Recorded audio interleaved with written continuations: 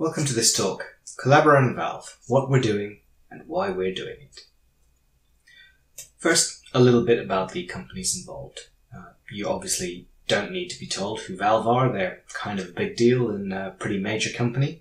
But who are we? Well, Collabora are an open source software consultancy. That may or may not tell you what sort of things we do, depending on how much you know about the field. So what sort of things do we do? Well, that depends on who's asking. Seriously, it actually does depend on who's asking, because we cover a wide range of areas. We've done work in graphics drivers, putting stuff on screen, Western, multimedia, web engines. We do customization work for people if they need something fixed up to work just right for them, and ideally upstream changes as well if the upstream project is interested. Similarly, bug fixes in a project that they might be using, we work on that and upstream the fixes later. We've done integrated platforms for people, so basically if someone needs a custom platform for all of their products that is going to be used by them, then we do that, and they're building integration systems and reproducible builds. So a wide range of areas covered by what we do. So and hopefully you'll see that in the list of work that we do for Valve, which we will go to next, since that's what you're really here for. So, what's first on our list? Let's start with this. Intercepting syscalls. So, what's this all about? So, if you know what a syscall is, it's when the user space makes a call into the kernel for a specific piece of functionality, a system call. Now, normally this sort of thing is mediated via the a library or a runtime, such as your C library, but you can make direct syscalls if you know the number of the syscall you want to make and what kind of parameters it needs. So, why is this important? Well, when you've got something like a game, for example, it's obviously going to be important to someone like Valve, or an application which makes a syscall. If it goes via a library, it can be intercepted by an emulator or a non-emulator, depending on your point of view, such as Wine or Proton. And so we can run these things on a non-native system, such as Linux, through an emulator, if we can intercept syscalls to do that part of the emulation. Now, lately, more and more applications have been bypassing the libraries, the DLLs in the Windows world, which are used, which provide the wrappers for these syscalls. Sometimes a syscall might not even have a wrapper. This is problematic because, of course, if we don't intercept a syscall, then we've just made an unknown, strange, almost certainly bad request to the Linux kernel, and frankly, it's going to be chaos. Cats and dogs living together, the end of the world, and more importantly, your game's not going to work. So we need to do something about that, and because it's a game where this matters more than usual, we need to do it efficiently and quickly. There needs to be as little overhead as possible. So what can you do? A few approaches were tried. One of the original approaches was to use SE Linux to trap the calls, effectively make them forbidden and then react to them to redirect them. Unfortunately, that's a bit... there's a bit of a hammer to crack a nut situation. It works, but it's not fast. There's a lot of overhead, and it's really far from ideal. Another approach was to use seccomp in a sort of similar way.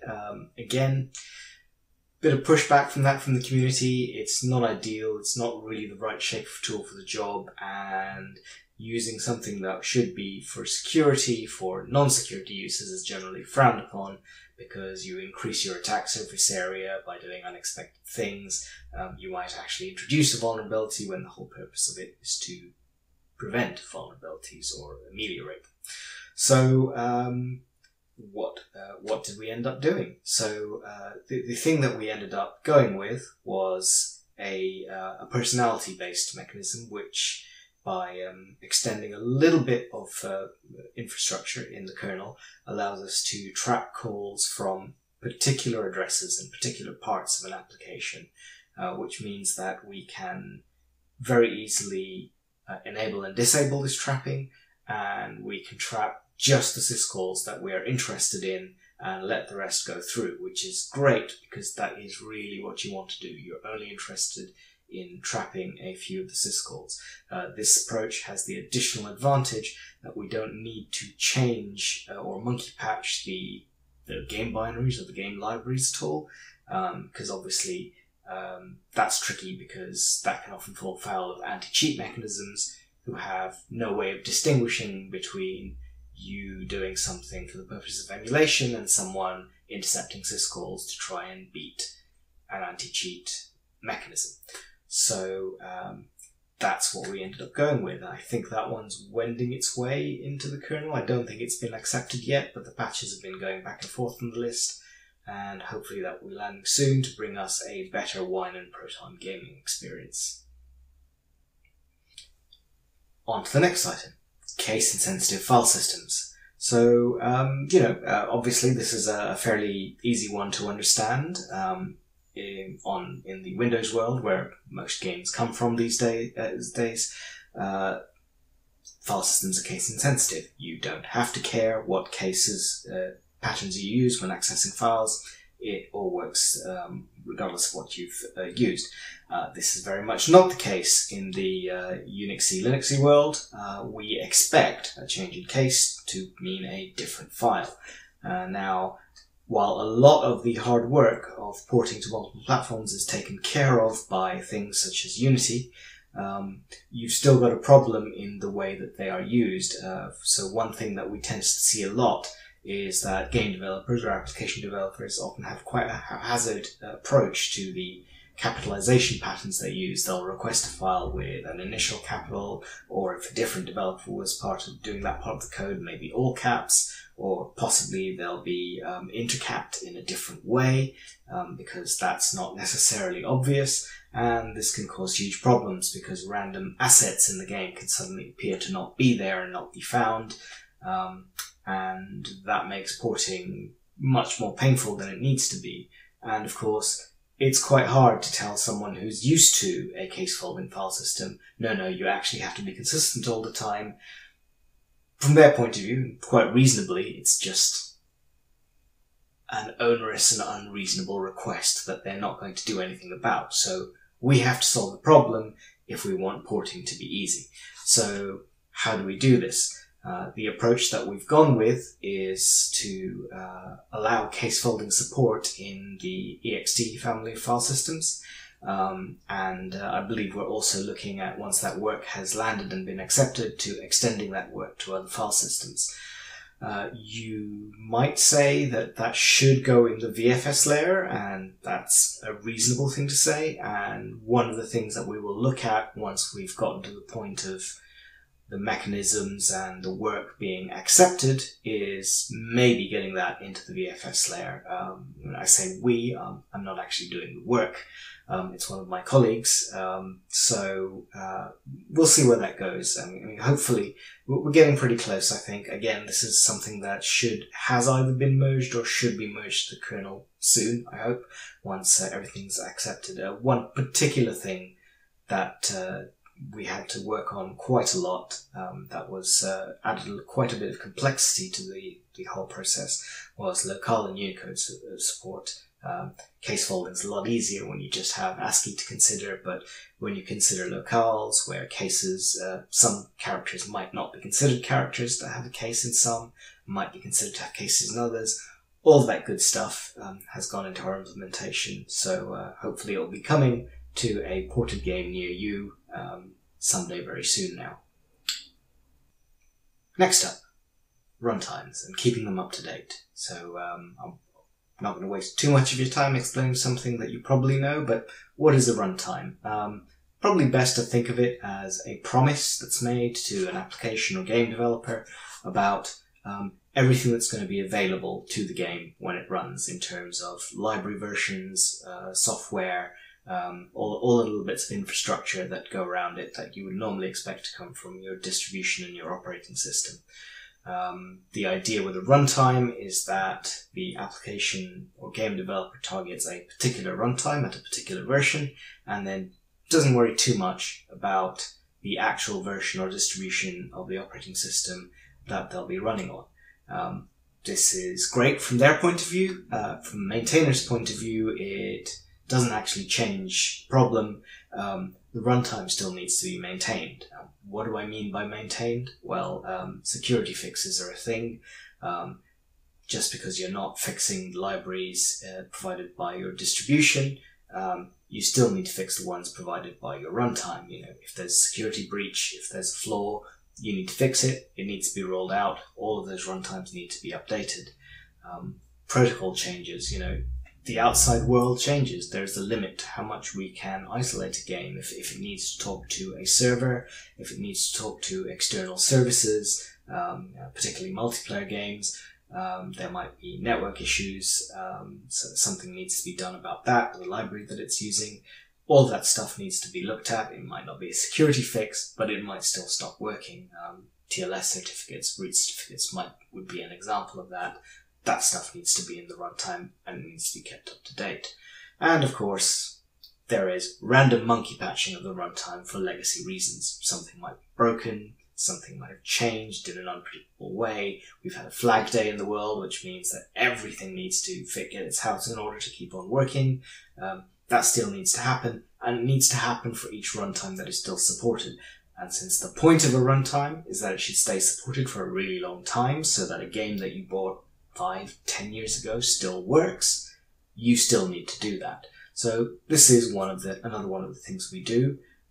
We do maintenance on the runtimes that Steam uses, and we are working on streamlining the process of releasing new runtimes and getting security fixes into them so that we can maintain a quickly iterating bunch of runtimes that get regular updates, so games aren't chained to old versions of libraries, but they also stay working with a particular runtime. The idea is that maybe at times a game developer, if they care, might retarget their game at a newer runtime that's provided, and we'd still be maintaining that, and that would work.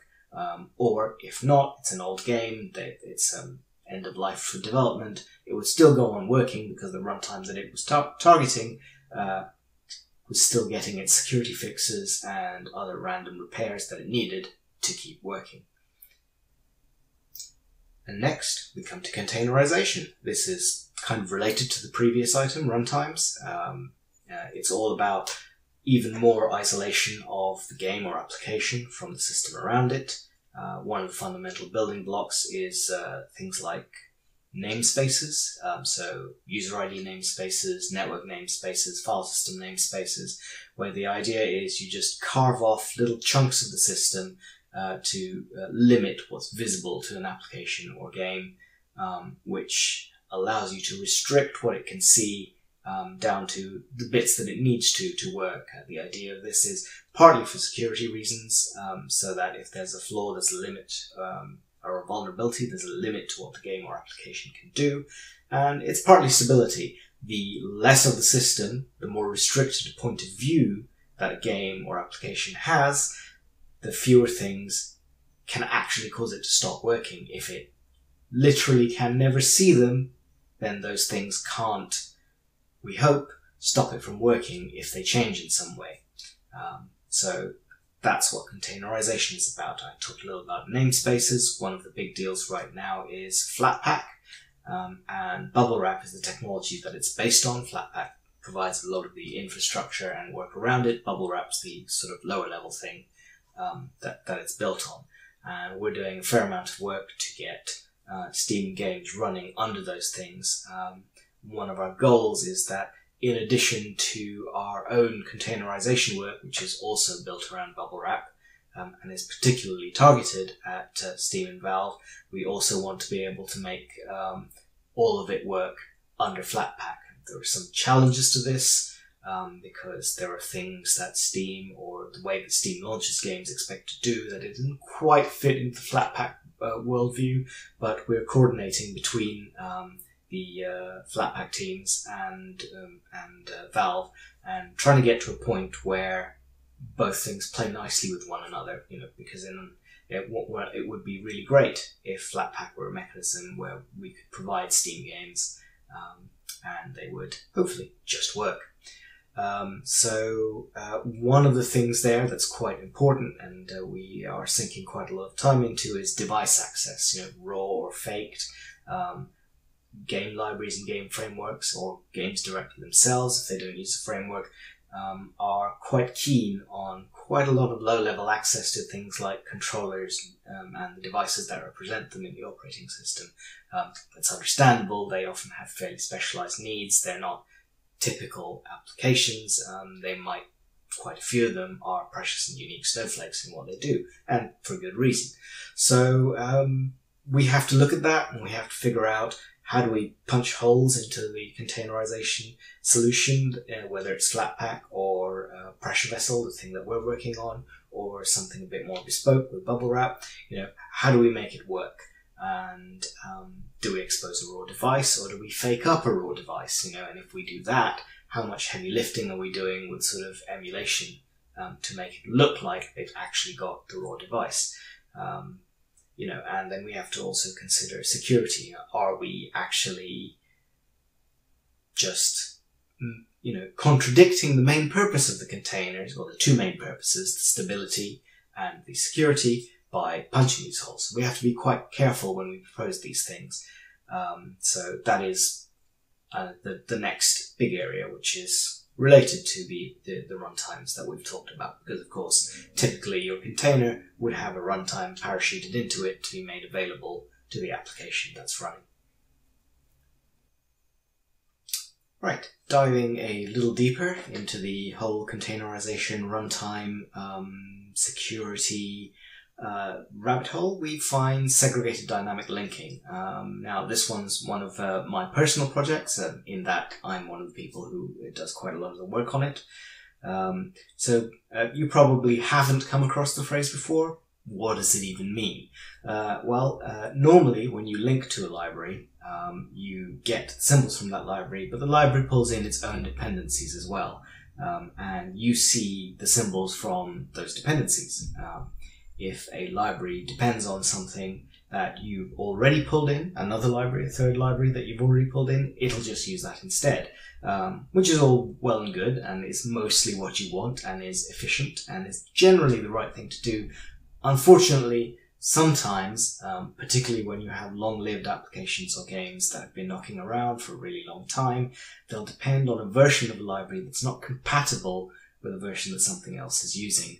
So, for example, a Mesa graphics driver might rely on a C standard library that's different to the one that a game it relies on.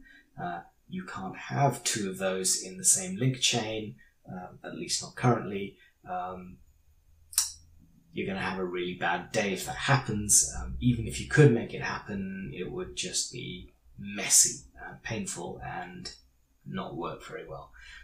So at least until segregated dynamic linking comes along. So the idea with this is that you can load a library and just sort of draw a little dotted line around its symbols, and you'll only see the symbols from that library itself. You won't see the symbols from any of its dependencies. They'll be loaded into a little separate namespace. Likewise, the library won't see any symbols from your dependencies. It gets its own little set. This isn't a security mechanism. There is no hard enforced barrier between these namespaces. It's built on DLM Open, which is a new-ish call provided by glibc, which does the low-level work. And on top of that, we've done a bunch of work mainly to make it streamlined and seamless for the user. The basic mechanism already works, but you have to do a lot of juggling. And it turns out there are a couple of things that have to be shared and have to be compatible, one of them being the C library itself. You can, it turns out, have more than one copy of the C library with this mechanism in link chain, but it can get a little hairy, especially if one glibc tries to free memory allocated by another, or if threading is involved, the glibcs, let's just say they don't get on and they do not play nicely with one another. So we've had to do a few things to make that seamless, so that the libraries that should be the same for all of the namespaces, there's only one copy of, and then the rest of the isolation works without any code changes and without any work by the game writer or the application developer. All that work, and not a lot once this tooling is added. There's a tiny little bit that generates a stub library to allow the namespace segregation to happen, and that's automated.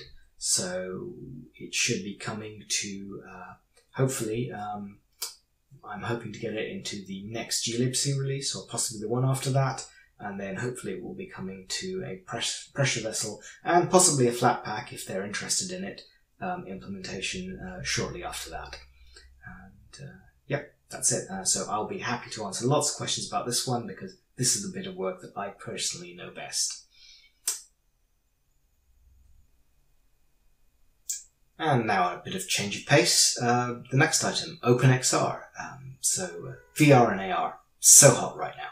So OpenXR is an implementation which seeks to provide things like both the low-level drivers and the high-level user space API that applications or games or what have you will use to provide VR and AR to users. And one of the things that OpenXR is under the Kronos umbrella, the Vulkan people, and the idea is to provide a unified set.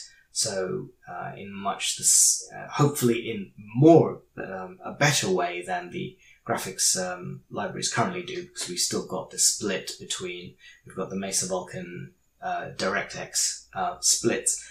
The goal is that everyone will be able to use OpenXR.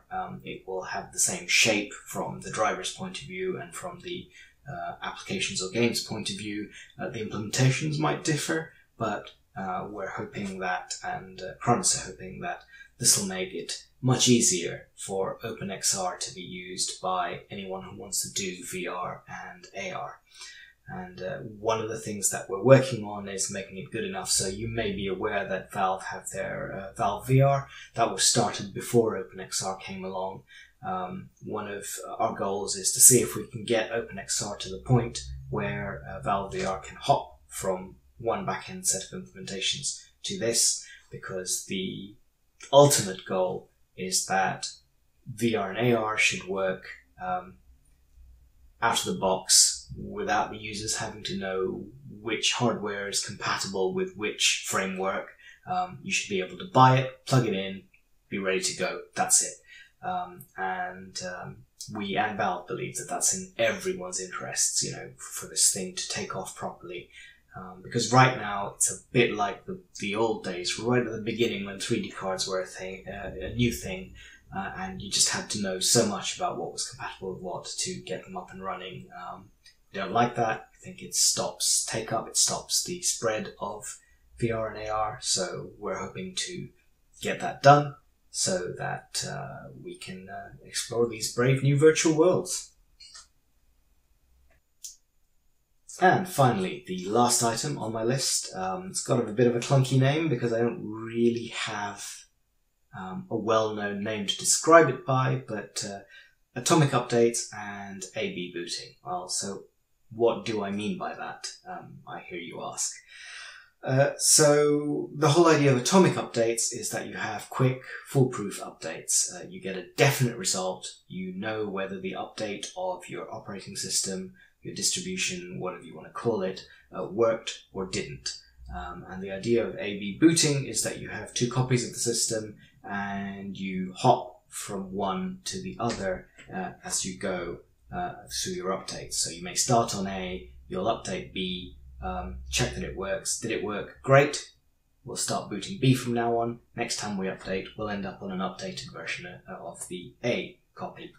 If it didn't, we can fall back to the last one we had, which is great, because especially if you're doing things like a game console-like piece of kit, or a very specialized operating system where you don't want to put a distribution, where you don't want to put in a lot of tools necessarily, so maybe the users aren't expected to be as technically capable, and really we shouldn't expect them to be. Making the whole process much more reliable, and also one other thing is speeding it up. So if we tack onto this that we have a read-only file system for the bulk of the operating system, it means that when we update, we only need to update blocks at the block level, the parts of the file system that have actually changed, which means you can seriously speed up the update. And since they are read-only and we know they haven't been altered, and we do fixed point releases of the distribution, even if you've skipped a few updates, we can still generate on the server side the list of changes that you need and limit what you need to download. So it's fast, it's reliable, we have a fallback mechanism. These are all great things that we want to provide, and we've been working on this from the bootloader into all the way up to the operating system update mechanisms themselves to provide all of that. It's not quite turnkey yet, but it's getting there to the at the operating system and distribution level. Now, some of you are going to be thinking, "Oh, well, wait a minute! Doesn't that mean I can't hack on the system anymore? Isn't this tremendously unfriendly to the whole open source ethos?" And it's like, well, it would be, but we have provided an easy read-write mode switch. So if you want to mess about with the system, you want to do a bit of development, whether you're inside Valve or not, if you want to do a bit of hacking up and try something new, you can. There is a mechanism to just say, I'd like to switch into read-write mode now.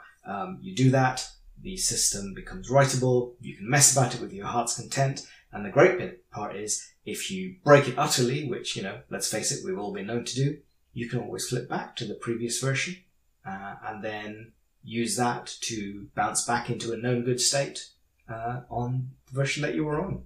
Fantastic. So it should make development and hacking and hobby hacking, as well as professional hacking, a lot easier for the whole thing. And that's where we're going with the whole atomic updates and A/B booting thing. It's been a big chunk of the work that we've been doing for a while, but it's coming along nicely.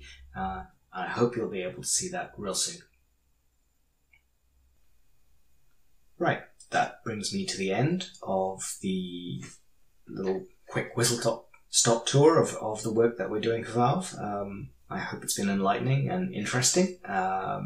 I'm happy to answer questions about any of it. I've just put in a little recap of the different topics, so to remind you what we talked about. So hit me up with any questions you like about these. Hopefully some of my colleagues are going to be here when we do this live, because some of these I know a lot less about because I didn't really work on them. Others I know a bit more about, and will be happy to talk your ears off about as much as you like. So floor is open to questions.